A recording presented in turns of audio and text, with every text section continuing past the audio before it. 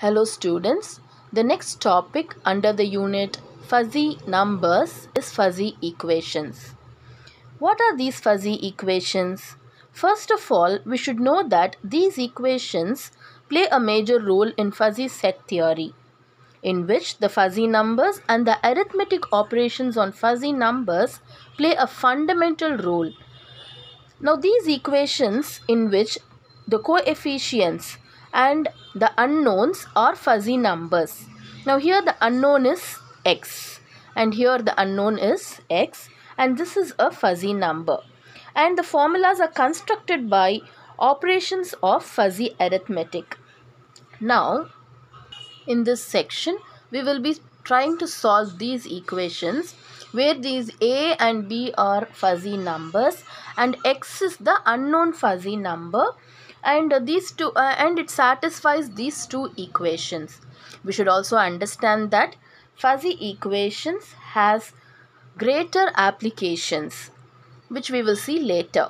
Now in this video, we will be solving the equation a plus x is equal to b. So solve for x in the equation a plus x equal to b. As the first step, what we have to do is we have to show that x equal to b minus a is not a solution of this equation. So before finding the solution, first we must show that x equal to b minus a is not a solution. So what could be the solution? That is what we will be evaluating later. So first let us show that x equal to b minus a is not a solution. So the first step is to show that x equal to b minus a is not a solution. Now in order to show this, first we shall consider the closed intervals a, which is equal to a1 comma a2, and the closed interval b, which is equal to b1 comma b2. Now we have to consider x. So what is this x? X is equal to b minus a. So that is equal to, what is b? b1 comma b2 minus a is closed interval a1 comma a2. And how to do the subtraction? Already we have seen the interval arithmetic properties where we learned the subtraction of two intervals. So it will be b1 minus a2. So b1 minus a2 comma b2 minus a1. So b2 minus a1. So this is capital X. So now we shall consider this equation a plus x is equal to b. So we shall take the left hand side, that is a plus x we will have. So a plus x. Now what is a? A is a1 comma a2 plus x is, this is just now we have evaluated it.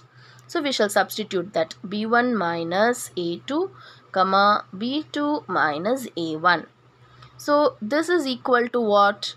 Now addition of these two intervals. So it is a1 plus b1 minus a2 comma a2 plus b2 minus a1, which is not actually this. If a1 is equal to a2, in that case b1 this interval will be equal to b1 comma b2, but it is not like that. So this is not equal to closed interval b1 comma b2 whenever a1 is not equal to a2. So this is not equal to capital B. So we get a plus x to be not equal to capital B for this solution. So we understand that x equal to b minus a is not a solution of this equation. So next step is that we are going to evaluate the solution of this equation. Yes, to do that, so here I have written to find the solution of this equation. So we have to take the interval x to be equal to x1 comma x2. So let capital X be equal to this, and capital A is equal to a1 comma a2. And from this equation what do we get? A plus x is equal to b, from which we can write like this. A is A1 comma A2 plus X is X1 comma X2, which is equal to A1 plus X2, X1 comma A2 plus X2, and it follows that this is equal to B1 comma B2. So this results in two ordinary equations of real numbers. That is, we know that A1 plus X1 is equal to B1. So we will write here. So this implies that A1 plus X1 is equal to B1. And then we also observe that A2 plus X2 is equal to B2. So from this we see that X1 is equal to B1 minus A1, and from this we see that X2 is equal to B2 minus A2. Now since capital X must be an interval, it is required that X1 has to be lesser than or equal to X2. So X1 is lesser than or equal to X2. Now what is X1? B1 minus A1 has to be lesser than or equal to B2 minus A2. So therefore the equation has a solution if and only if this condition is satisfied, that is B1 minus A1 is lesser than or equal to B2 minus A2. So if this inequality is satisfied, the solution is capital X is equal to B1 minus A1 comma B2 minus A2. So this is the solution. Now since any fuzzy number is uniquely represented by its alpha cuts, which are closed intervals, the described procedure that we have done here can be applied to alpha cuts of arbitrary fuzzy numbers. So let us see that now. So now we will consider an alpha to be an element of open interval 0, comma closed interval 1. Now the alpha cut of the interval A will be alpha cut of A, which will be equal to alpha cut of A1 comma alpha cut of A2.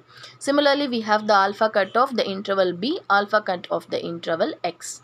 So all these three denotes the alpha cuts of A, B and X respectively of the equation A plus X equal to B. So in this equation we have the alpha cuts of A, B and X over here.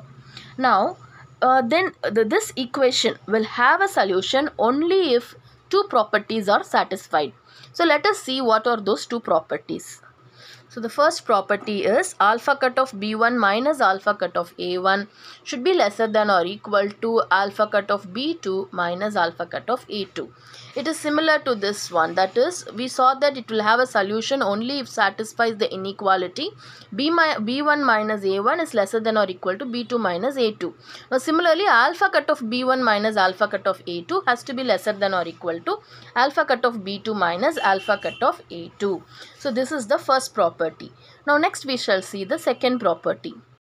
Before that, we have to understand that this property ensures that the interval equation alpha cut of A plus alpha cut of X is equal to alpha cut of B has a solution which is alpha cut of X is equal to closed interval alpha cut of B1 minus alpha cut of A1 comma alpha cut of B2 minus alpha cut of A2. This is similar to the cases that we saw previously. So this property ensures that this will be a solution. It is because just now we saw here, see here, this inequality ensured that the solution will be this. In a similar way, we do it for the interval equation, that is the alpha cut of A plus alpha cut of X equal to alpha cut of B. Now next we shall see the second property. So the next property is if alpha is lesser than or equal to beta. So we will consider another beta element of open interval 0 comma closed interval 1. So now if this alpha is lesser than beta, then it implies that alpha B1 minus alpha A1 is lesser than or equal to beta cut of B1 minus beta cut of A1. And this will be lesser than or equal to beta cut of B2 minus beta cut of A2, which will be lesser than or equal to alpha cut of B2 minus alpha cut of A2. So these two lie in between these two. So in between these two values lie, and so this inequality will be satisfied. So alpha lesser than or equal to beta implies this. So this property actually ensures that the solutions of the interval equations for alpha and beta are nested. Now what is nested actually? So by the property of nested, it says that if alpha is lesser than or equal to beta, then it implies that beta cut of x should be a subset of alpha cut of x. Okay, so this is the nested property. So if a solution alpha x exists for every alpha element of open interval 0 comma closed interval 1, then property 2 is satisfied. So the solution x of the fuzzy equation will be given by, previously we have seen a theorem where that if this property is satisfied, then the solution will be given by x is equal to union of all the special fuzzy sets. If you see the previous videos, you will understand that we have done this already. So you will understand it better. Open interval 0 comma closed interval 1. So this is the solution of x. So hope you have understood these concepts. Thank you.